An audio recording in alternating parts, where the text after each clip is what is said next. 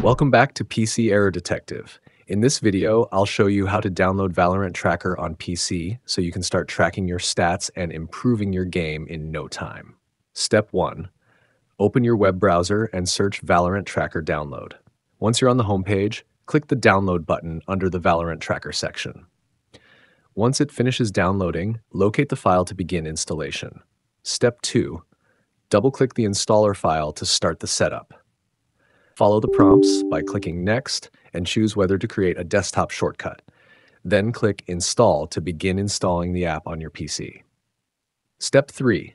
Wait a few moments while the setup extracts and installs the necessary files. Once done, click Finish and the Valorant Tracker app will launch. Step 4. After the app opens, run Valorant and start a match.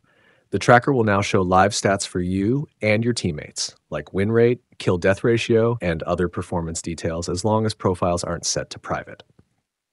Thank you for watching. Don't forget to subscribe to PC Error Detective for more quick and easy tech guides.